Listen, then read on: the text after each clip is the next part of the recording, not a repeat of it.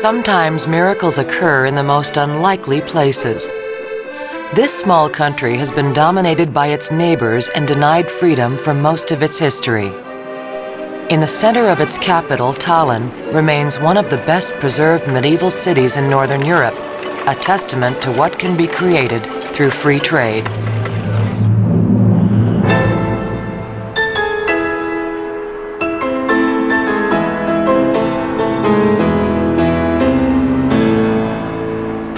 Since its independence from the Soviet Union in 1991, sweeping economic reforms have transformed Estonia. It's now the most competitive new member of the European Union, and the Wall Street Journal ranks it as one of the freest economies in the world. Johan Norberg is a Swedish author and scholar specializing in global trade issues. A lot of tourists today. Just 15 years ago, this was a poor part of the Soviet communist dictatorship. There were bread lines, 1,000% inflation, but then with the right institutions, democracy, free trade, free markets, suddenly people had the opportunity to improve their lives with entrepreneurial creativity. And now this place is booming with the fastest growth rates in Europe. So it shows the rest of the world that freedom works. In an older neighborhood on the outskirts of Tallinn is the home of one of Estonia's most dramatic success stories. The Estonia Piano Company is now producing an instrument that rivals the finest pianos on the market. People everywhere are entrepreneurs. They want to produce, buy and sell things because they want to improve their lives for themselves and for their families. And Estonians have always done that. They were creative, entrepreneurial up until the communist occupation. For 50 years, Estonia was ruled by the Soviet Union, its economy stifled by the central control of production and distribution. Although Estonians won their independence from Russia after the First World War, they lost it again to the Soviets during the Second. In those bleak times, the Estonia Piano Company manufactured instruments only for the Soviet republics. Like most young Estonian men, Urmas Uranorm was drafted into the Soviet army. Today, he's a master craftsman, but still remembers the hardships of his youth. Nõukogude ajal oli ikka kõik asjad olid hoopis teistmoodi. Et kauplusest kas või apelsine saada, pidi tutvusi olema tagaukselt. Janus Randveer is also a master piano craftsman. He has worked at the Estonia Piano Company for 45 years. He will never forget the Soviet era. Selleaegsed ärksad inimesed, mul isa oli ka niisugune, viidi ära, lihtsalt viidi ära. Oli oma 2-13 aastat metsatöödel ja kaevandustes ja Siberis ma olin 8. klassi poiss, kui ma praktiliselt esimest korda nägin isa. For a company here in Estonia, before the reforms, they were stuck in a planned economy. It was impossible for them to get the kind of goods, the supplies that they needed. With the abolishment of price controls, of protectionism, of communism, suddenly this entrepreneurial spirit springs up and creates magical wonders. But even with Estonia's new independence and the eventual success of painful economic reforms, the Estonia Piano Company and its craftsmen remain trapped in the past. For 40 years, they had built pianos exclusively for the state. Standards were low, but it was a steady business. They were forced to buy most of their materials from within the Soviet Union, and they could only sell pianos within the Soviet Union. There was no competition, no incentive. Me olime ikka vahepeal ikka päris põhjas. Tegime vanu klavereid ja oli vaja hoida töölisi. Vene turg äkki kadus ära. The instruments were sturdy, but hardly world-class. Production dropped from 500 pianos a year to a low of 49 in 1994. The National Concert Hall in Tallinn. Urmas is here with his daughter, Triin. He's on assignment. Indrek Laul, concert pianist and graduate of the Juilliard School of Music, is practicing for a performance. He's playing a new Estonia piano, and Urmas is here to ensure it's in perfect condition. Urmas, palun tule appi.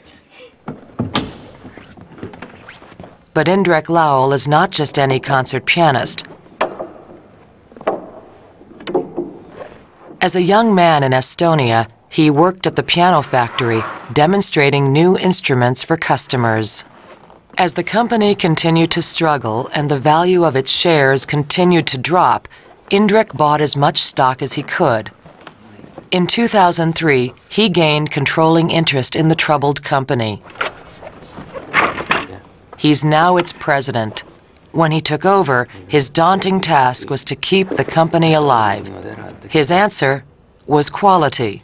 Piano is bought once in a lifetime, and so they want to get the most beautiful piano sound, the most beautiful quality piano they can get. I thought that the best we can do is offer the most quality instrument we can make. Centrally planned economies don't work because you can only get people to do the same old thing, to repeat what they've already done, the same old piano, for example. What you need is the new entrepreneurs, the innovators with strange new ideas who come in from the side, like this guy who comes with a brilliant idea for a new piano, introduces hundreds of changes, and then suddenly is going global, selling all over the world. Today, the Estonia piano benefits from the finest quality imports and techniques from around the world. Wood for the soundboard comes from the cold climates of Switzerland and Austria. Slow-growing trees make narrow rings that help carry the sound. Keys are carved from spruce, making them light and sensitive. The keys are the driving force of the piano action, which is imported from Germany.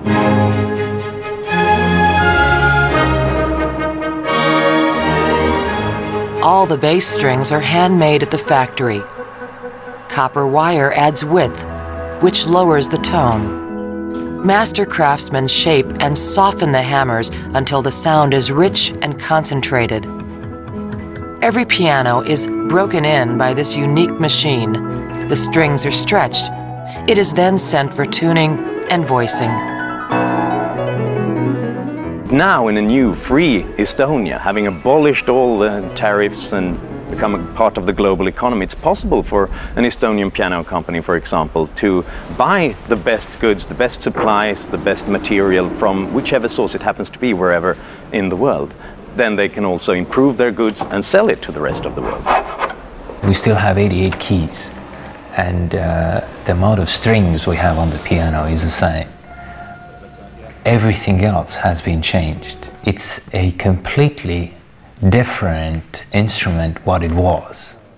To help save the company, Mart enlisted the help of his father, Mart Laar.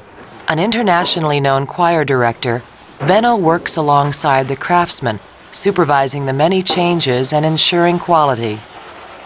During World War II, he was only 5 years old when the Germans imprisoned his father and executed him. Kui me saime vabaks, siis oli see niivõrd suur muutus kogu meie ühiskonnale, et me esialgu ei saanudki võib-olla aru, mida alanud uus aeg meile tähendab. Alles nüüd maailma avanedes meie jaoks. Meil on ka kaupa, mida suurde maailma saata. Estonia pianos are now sold worldwide and rank close to Steinway in quality at about half the price.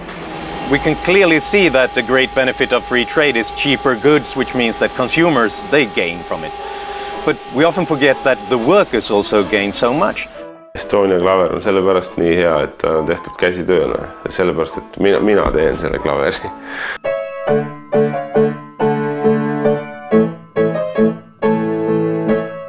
Et kui keegi klavereid ei osta, siis minu elu ka ei lähe hästi.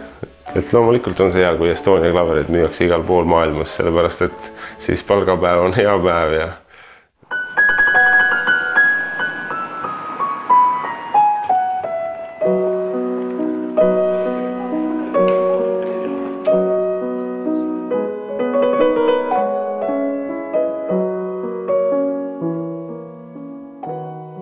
We have created the Estonia sound.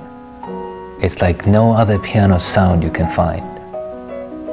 It has that deep, romantic, rich tone that for me represents not only Estonia piano making, but also Estonia musical culture.